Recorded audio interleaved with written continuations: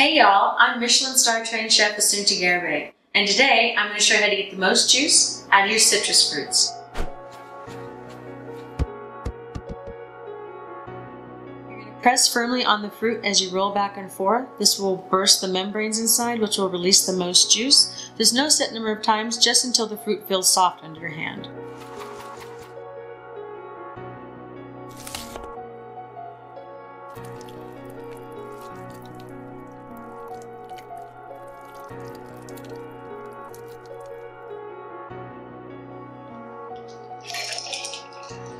So we rolled the lemon and juiced it.